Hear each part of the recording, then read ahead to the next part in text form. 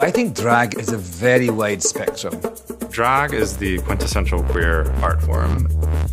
Drag is very much not for sissies.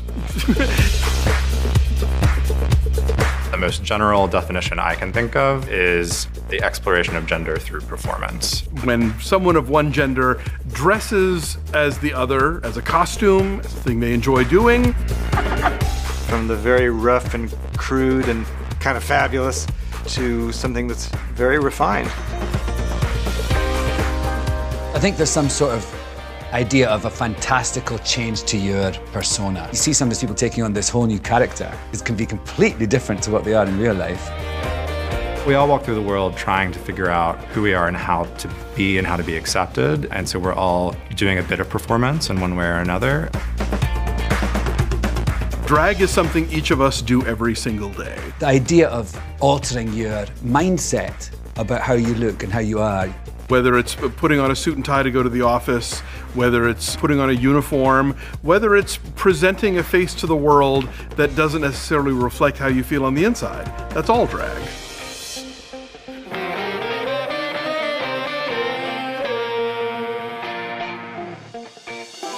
And now, ladies and gentlemen, nasty little boys. You came here for some excitement tonight, and that's just what you're going to get.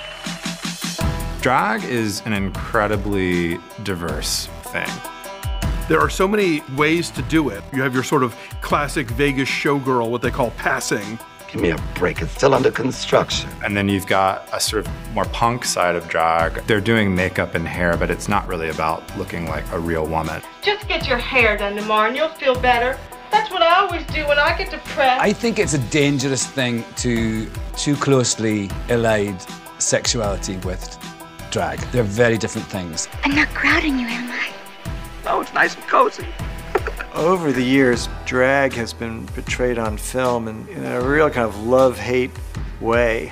I think it's easier for audiences to find the humor in straight guys having to wear dresses. That was the cornerstone of Milton Berle's TV show in the 1950s. We wouldn't be caught dead with men. Rough, hairy beasts with 8 hands. The first time I saw drag in a movie would have to have been Some Like It Hot. Well, Something Like It Hot is a classic. It is one of the all-time great comedies. Hi! I'm the bass fiddle. Just call me Daphne. Hi! Part of the joke of Some Like It Hot is that you have these two sort of ungainly gentlemen having to then become these feminine creations. It's so unapologetic. Billy Wilder was just the most brilliant anarchic artist. His movies don't date at all. I mean, in fact, you wonder, oh my God, they would never do that in a movie today. Now you have done it. Done what? You tore off one of my chests. I don't know if I would call it drag so much as like a disguise. They're not doing it as an art form or as some sort of identity exploration. They're doing it as a disguise. You're gonna meet a millionaire, a young one. What makes you so sure? My feminine intuition. Drag is more often than not treated as a comedy trope. The hero has to sneak out of somewhere, put him in a dress. What happened? I just got pinched in the elevator. Now you know how the other half lived. I thought it was actually a very healthy sort of representation of drag and what you can do it. You can have a laugh with it. It fulfills certain things for you, and then you just put it away, and you're still the same person. My name is Josephine. I'm Daphne. While Joe becomes Josephine, Gerald does not become Geraldine, he becomes Daphne. Jerry had Daphne inside of him all along. She was dying to come out. You must be quite a girl. Want to bet? Zowie. I mean, the central joke of this movie is how heterosexual they are. It's not a gay movie, really, but it provides an interesting example of the way that gay people could watch mainstream films and see queer meaning in them. But you're not a girl, you're a guy. And why would a guy want to marry a guy? Security. It's a smart movie, it's a subversive movie, and I think it still really holds up in terms of what it has to say about men and women and men who dress as women. Get lost, will you? That's the way I like them. Big and sassy. Drag is absolutely an art form. Because I think an art form is something that in the doing of it, you transcend what it actually is and connect with people in a way that gives them a whole new set of ideas. That's what art is. Certain people just have the ability to bring a color to what can be sometimes a rather drab world. It is, in a way, our most transcendent spiritual kind of experience. Going to a drag performance can be like going to church. Come on, baby. Showtime. I think in the past, drag could exist as a kind of cabaret performance, but in a way, the gayness of it had to be kind of ignored or hidden. Positive use of drag in movies really doesn't appear, I don't think, until the late 70s. Do you know what it's like when a really good-looking boy looks at you and all he sees is drag queen? Outrageous is a Canadian film that stars Craig Russell, who was himself a famous female impersonator and would do specific impersonations of, Mae West and other kind of legendary Hollywood and Broadway divas. It is not tacky drag. I do real impressions. No records. My own voice. Well, he had a great ear. I mean, he really could do these women. And they were just coming out of him. He was great.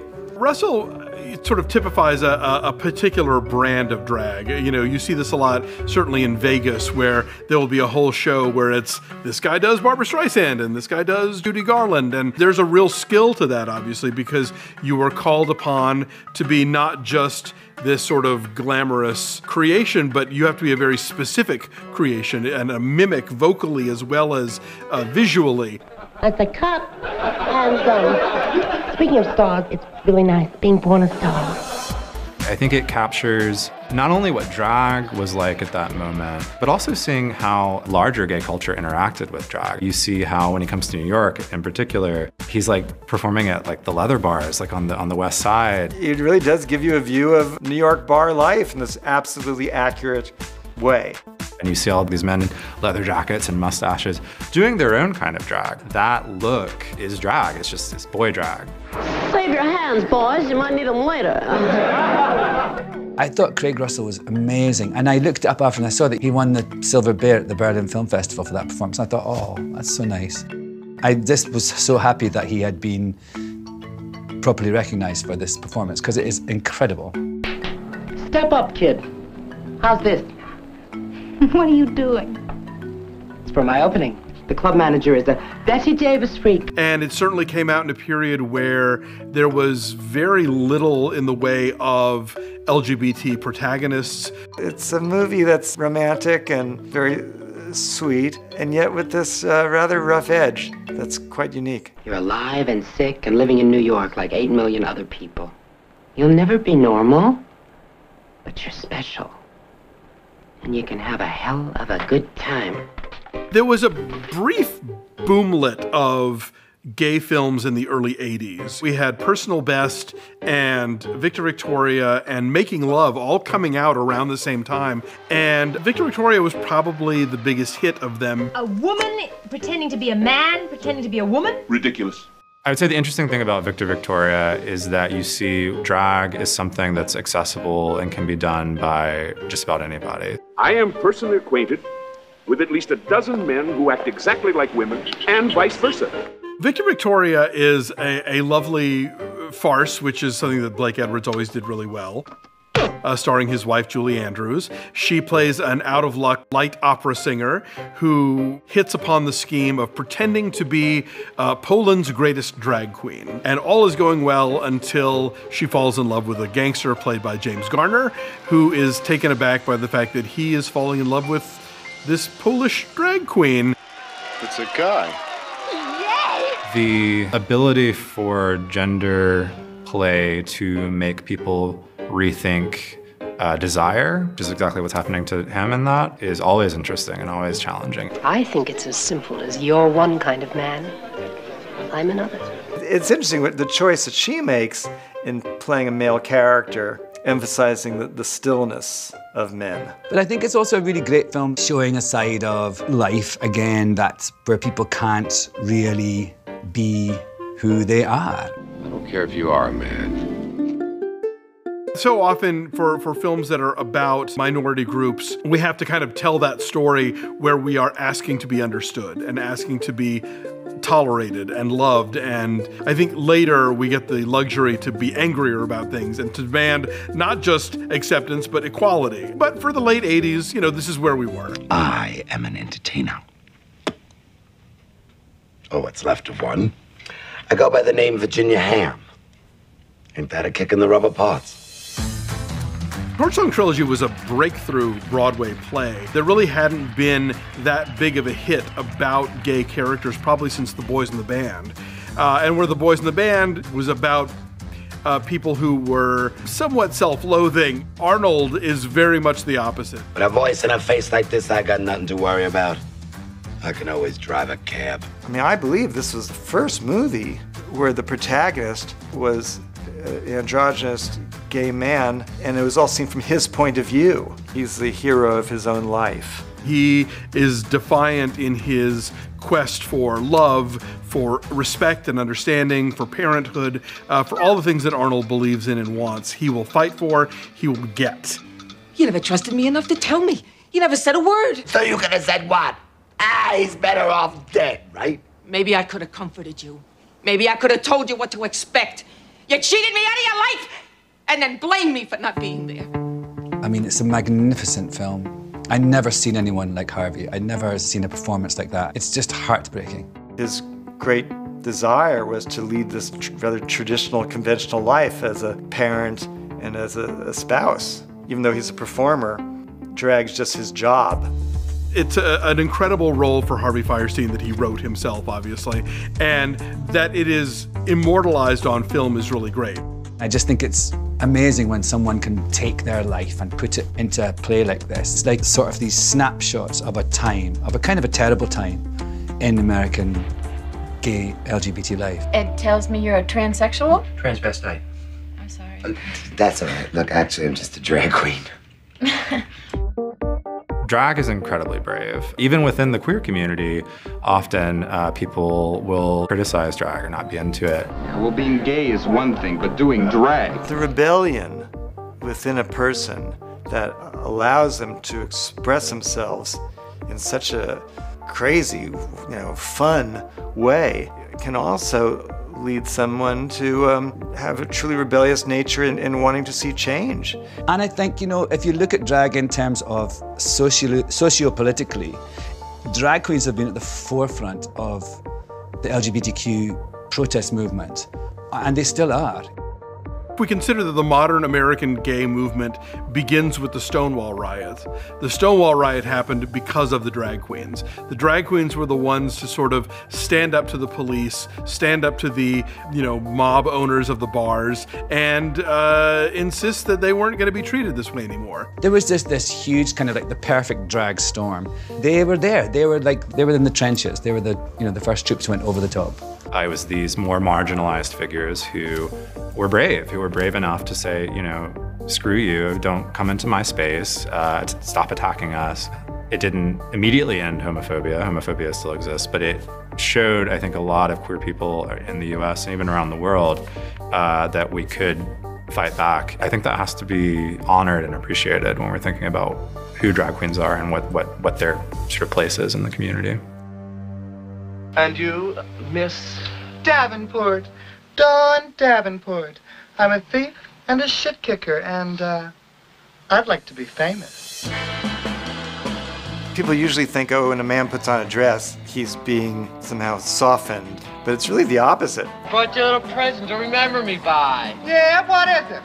Ow! Female Trouble is quintessential John Waters, trash, provocative, kitschy camp. And I think what it shows best is the punk side of drag. I'd like to set fire to this dump. There's the pageant, sort of beauty version of drag, but then there's also this really taboo, busting, like provocative, let me gross you out, let me be vulgar kind of drag. And this is probably one of the key texts for that style. Look in the mirror, Taffy. For 14, you don't look so good. So I've written 2 books, one about gay movies and one about Christmas movies. And the only movie to be featured in both is Female Trouble. The Christmas scene is unforgettable. When Divine throws the tree down on her parents because they didn't get her cha-cha heels for Christmas. That's just a holiday moment you never forget. You're not my parent. I hate you. I hate the house. I hate Christmas.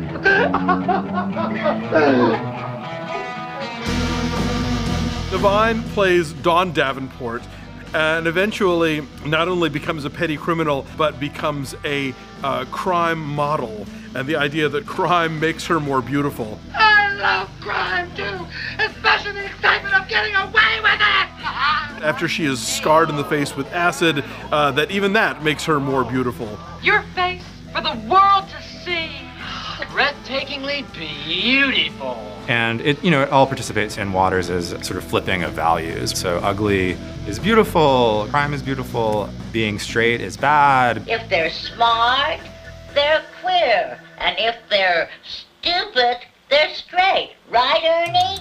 I'm fascinated by Divine because her legacy is so intense and strong and famous. I mean, I see all over the place her image, all over the world. Look at you.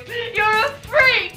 Oh, God, what's happened to your hair? Haven't you ever heard of style, Tappy? Divine was punk rock before there was punk rock, and definitely was the punk rock of drag. Waters talks about the fact that, in Baltimore, the other drag queens didn't know what to make of Divine because they were very much trying to be pretty and trying to be showgirls, and Divine was doing this sort of unhinged Elizabeth Taylor thing with, crazy hair and, shaving the sides of her head and big, elaborate, crazy eye makeup, and really forever changed what fit into the parameters of what we think about as drag. Can't you stupid people see?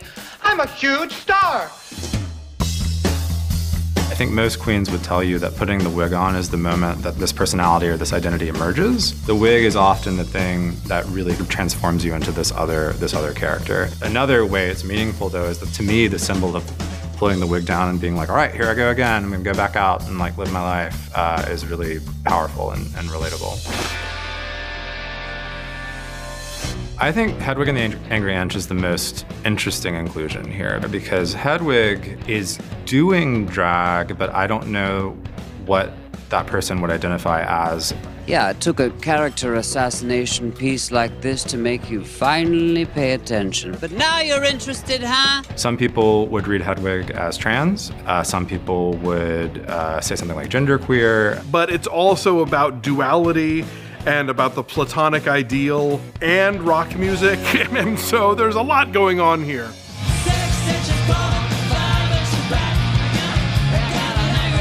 John Cameron Mitchell created this character on stage, developed the show as it went along, and he's really playing around with a lot of different ideas here. I saw it in the theater, but I have to say, I think it actually is more successful as a film. John Cameron Mitchell, he's a wonderful filmmaker. So clever and interesting the way he's able to, using film, he's able to weave images of Hedwig's earlier life throughout it. Hedwig is allowed to present in a way that is more about rock and roll than necessarily male or female. Tommy, can you hear me? I suppose I think of the whole ethos of the show of being we're all just trying to scrabble through. And it's good to have dreams, but it's also good to know that your dreams might not happen. The last time I saw you, we just split in two. You was looking at me, I was looking at you. Hedwig is very in between, like all kinds of things. Gender is a question. How she relates to men is a question. How she relates to music and her art is a question. I believe he uses the whole notion of transgender as an analogy for any kind of duality that exists in human nature. And so I think that invites the audience to relate to her in all kinds of ways. And I think that's why it's such a powerful story. When we look at LGBTQ cinema, all of those letters mean something. And I think that drag performers have played such an important role in our history. If I were a girl, and I am, I'd watch my step. They have been instrumental in making change. They have brought audiences in that might otherwise never see anything that's remotely queer. They challenge our expectations about the meaning of gender and the meaning of masculinity and femininity. Fantastic. This block of films really shows us the breadth of kind of the drag experience in film. You know, there are easier things in this life than being a drag queen. They show us these lives that are so alien to ours, perhaps. Yet, they're just really the same. What makes all art great is they have an everyman, and we can all relate to them. And we can all see our own lives, you know, like a mirror held up to nature. Drag queens are essential, and I think these movies tell some of the best drag stories that are out there.